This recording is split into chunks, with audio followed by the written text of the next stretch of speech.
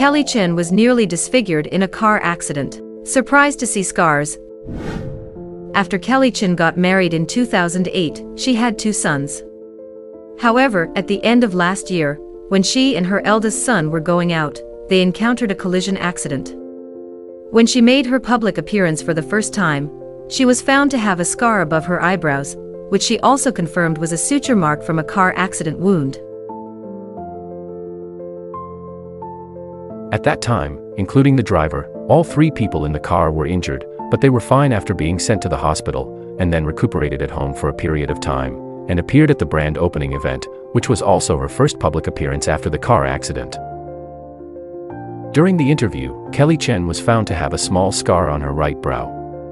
She revealed that she didn't know how many stitches were stitched when she was sent to the hospital, and she hadn't fully recovered yet.